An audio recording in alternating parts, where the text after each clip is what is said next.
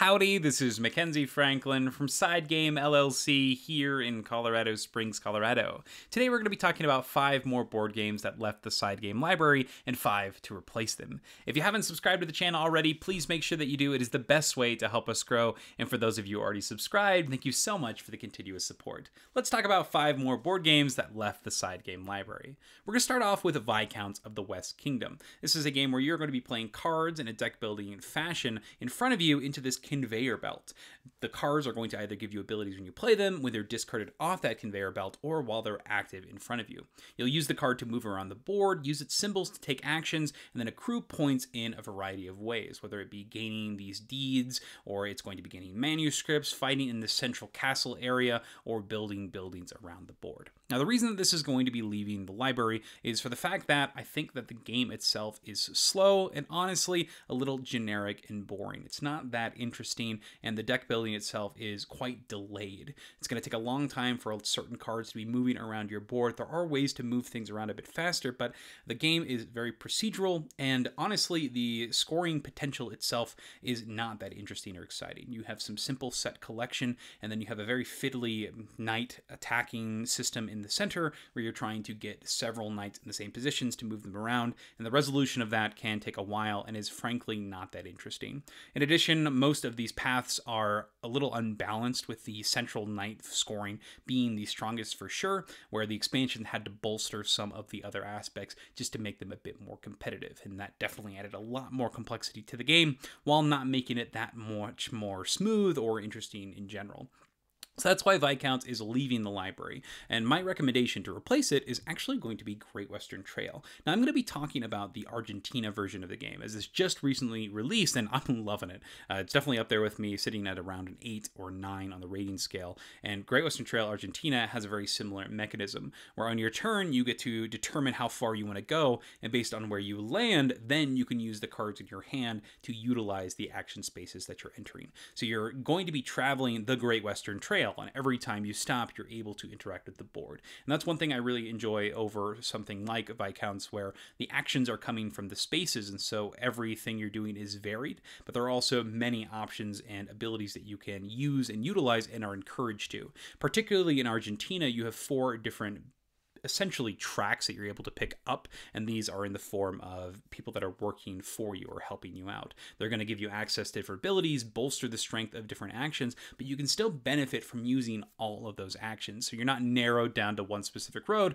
without forfeiting the entire game. There's this cool delivery system as well in the game, where you are going to try to manage not only your deliveries in the moment, but maximizing how you can use the deliveries after they've happened. So there's some cool thought and planning at every single step of the road. I love the varied strategies. I love the way that you are assigning abilities to the cards in your deck based on the buildings that you're able to build. A lot to love in Great Western Trail Argentina, and I think that this new edition offers even more than the original, and it's one that I think I'll be coming back to more than the original. So that's Great Western Trail Argentina. Incredible replacement for Viscounts of the West Kingdom. The next game that's leaving the library is Pandemic Fall of Rome. I do want to be straightforward with you. All of these games already have left the library, actually, so they're already sold off, and these new ones have been being played quite a bit more. But Pandemic Fall of Rome here is a reskin of Pandemic, and this one you are going to be playing as a commander in the Roman Empire, and instead of infection cubes that are going to be attacking you, they're going to be barbarians, and these barbarians are going to be coming on specific lines. So it's a bit more of a feeling like something like tower defense, where they're going to follow these specific invasion paths. They're going to be coming down here, and it's up to you to send your characters around the map, but you'll be commanding these Roman legions. So you'll take them out, and you'll be able to attack using these combat dice. I actually really enjoy the combat system in this game. There's special abilities on your combat dice that trigger your general special effect. So I love that some characters maybe have negative effects on theirs if they're not really a fighter, or you have some characters that really want to be in battle, so they can try to roll that symbol as much as possible. The trickling in of the cubes is also interesting, but overall, this feels like a strange mix-up of the Pandemic formula into this battle system, but it does work. That being said, when Pandemic gets picked, usually it's not going to be Fall of Rome. It's usually going to be Pandemic Iberia or just the original Pandemic. The theming is a little odd here, and I think that the other Pandemic games are stronger, which is why this one ended up leaving. So for my replacement for this one, I am going to recommend that you play Pandemic Pandemic Iberia if you want that pandemic experience. But if you're looking for a game that's similar to this one in particular, I'm actually going to recommend Dawn of the Zeds. This has a bit more of that tower defense feeling, and I think that the cinematic and storytelling presence of this game is strong. In Dawn of the Zeds, you play as a group of characters inside of a town that are repelling a variety of zombies. There's going to be outbreaks and riots that you're going to try to quell, and you'll have zombies that sometimes have super effects and abilities, but every turn feels like a terrifying experience or a windfall of positive and negative events. So you'll be drawing a card every turn, and that card is going to do something that affects the map, and then you deal with the consequences. This is very much a game of attrition where you're trying to stay alive as much as possible, manage how much damage you're taking and how much damage the enemies are taking, and you'll be whittling down each other, sending a bunch of people to the hospital and trying to just reduce the amount of damage and make it to the end of the game, where eventually the US military is going to be able to come in and save the day. I love the tension in this game, the thematics of it, and how much of an uphill battle it is throughout. It has the tense moments that you know are coming and the impending doom, but having options and ways to fight back. It's a unique experience that is a different take on the zombie genre, but it has that same sort of tower defense paths that the Pandemic Fall of Rome has with its barbarian hordes. I like this one. I love the thematics on it. That is what is this called? This is Dawn of the Zeds, replacing Pandemic Fall of Rome. Next up is a cooperative game called The Faceless, and this is a game where you're going to be playing as a group of children who've gone to basically the upside down from Stranger Things, and you're going to be using these action cards to move a central compass. And this compass is going to be drawn to the different magnets on the board. So this is probably the best picture I could find here that actually shows what the game looks like in full function. You have these silver tokens in the center here that you're trying to get your compass to land on. And when you land on it, you claim it, and that gives you a special ability every turn. Not every turn, once per game. And the enemy that you're going to be fighting against, though, is this billy goat, and he is going to be coming towards you every so often, trying to attack you as well. So your goal is to try to use your action cards to maneuver around, collect all of these tokens, and then have them all before the billy goat eventually gets to you.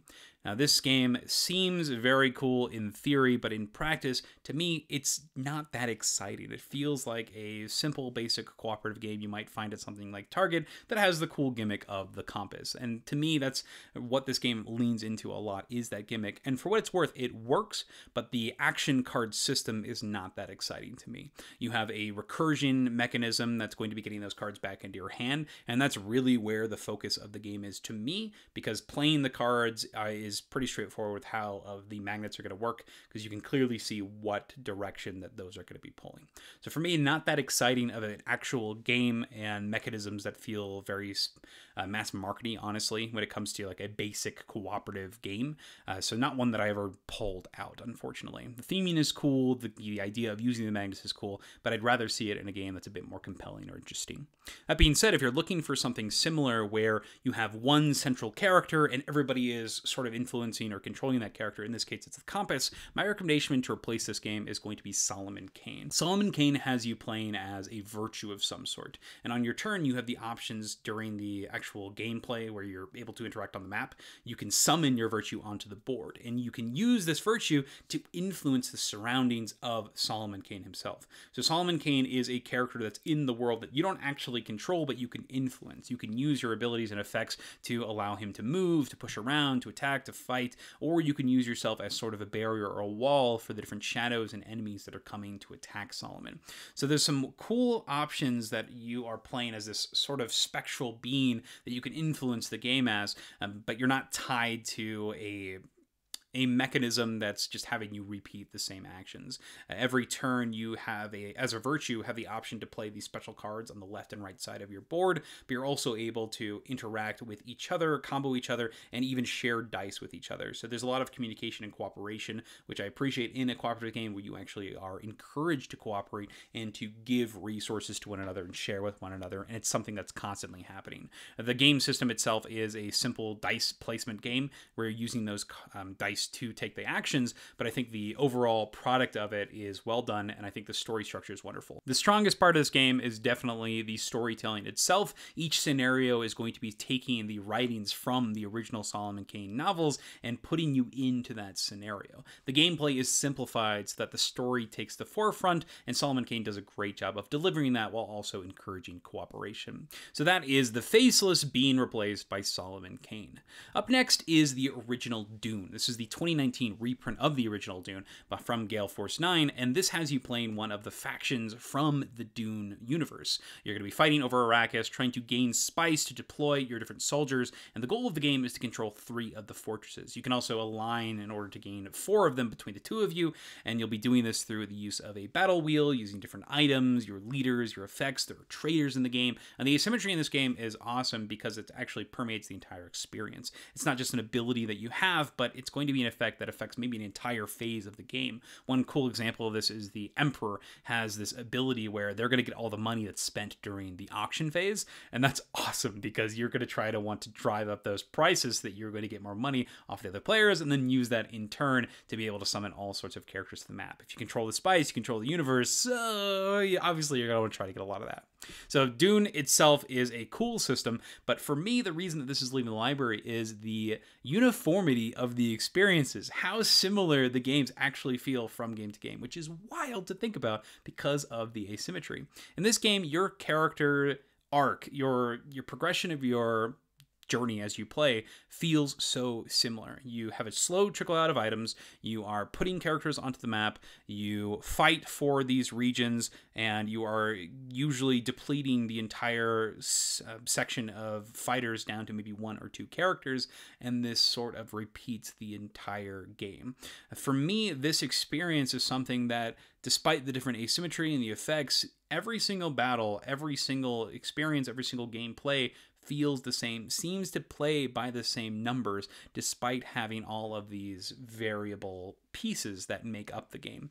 Most of the items do similar things. Most of the characters are going towards that same end goal. There's no real branching strategies from those different characters, which I found sort of wild, and you'd have to play it yourself to figure this out. It might be different for you. Maybe the different game groups have all similar play styles, but I don't think so. I played with 4 or 5 different game groups on this one, and for me, it's not one that I think is going to be long lasting.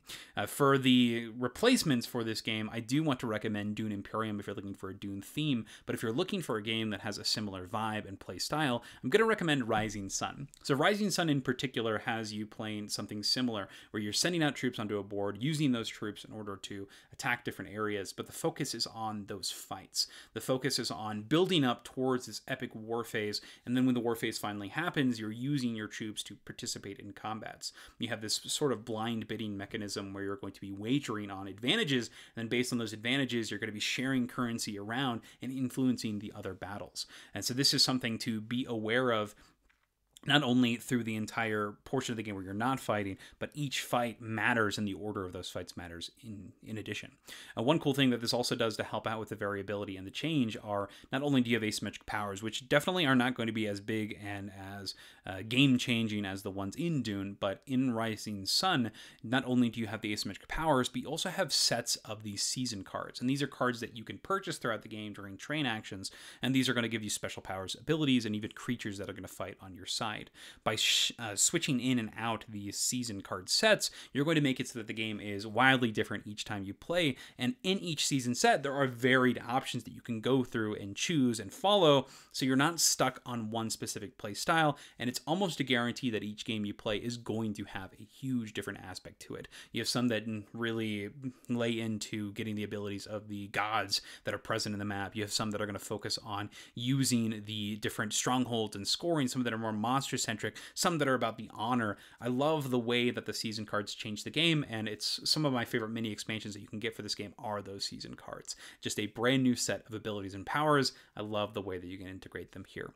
So that is Rising Sun replacing Dune, and if you're looking really for a Dune theme, I also recommend Dune Imperium. And that brings us to our last game here. This is a smaller roll and write game. This is Super Skill Pinball 4K. Now this one here is a pinball simulation experience. You're going to be rolling dice and you're shooting the ball up at the top. You'll choose that top layer, use one of the dice to mark a box, and then you'll roll again and you'll just kind of go down your board. So each time you go, you're trying to maximize your point value, going down, eventually hitting these flippers, and then those flippers will shoot you back up. And so you'll go down, up, hit bumpers potentially to give you other abilities, and then every time you score points, you're going to mark them on this separate sheet on the side here, on the top, the back glass.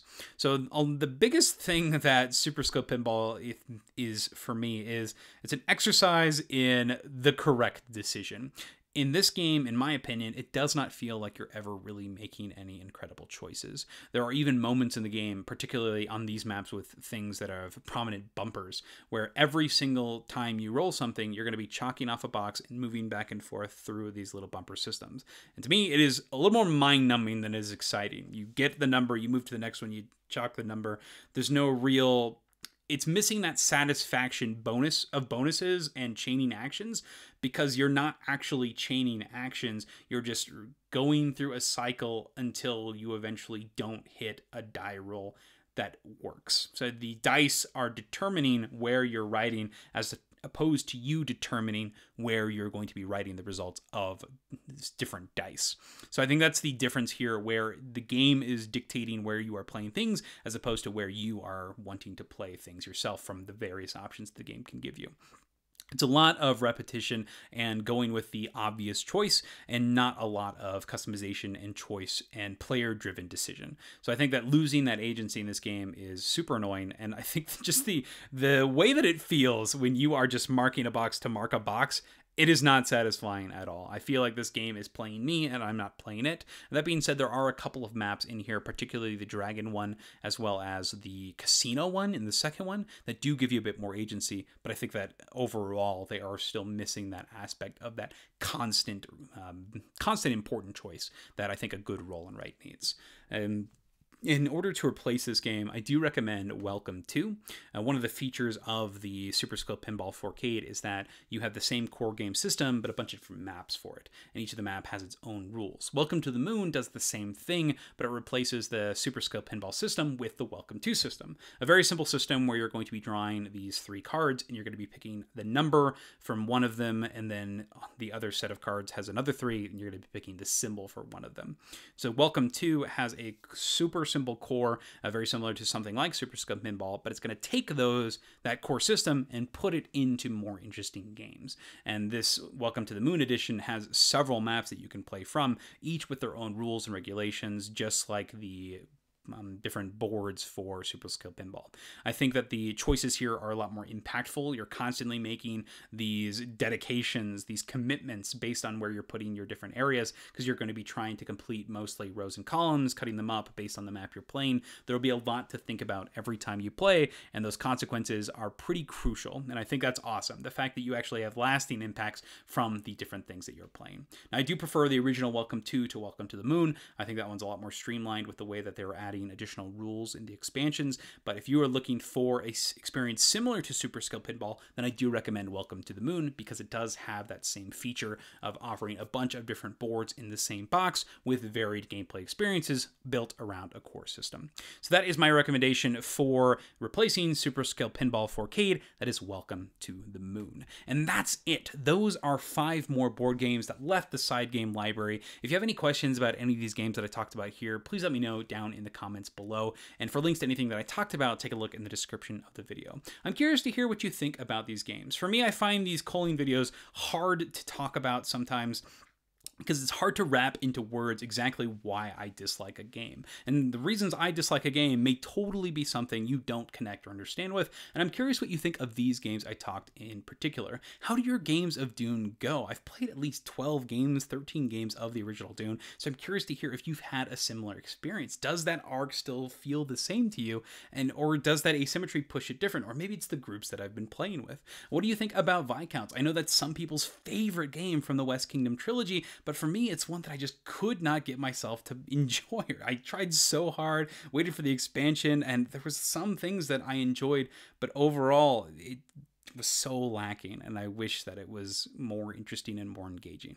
So I'm pretty interested to hear what you think about these games in general. What do you think of my picks? What do you think of my choices for replacements? Thank you so much for watching SideGame Strong.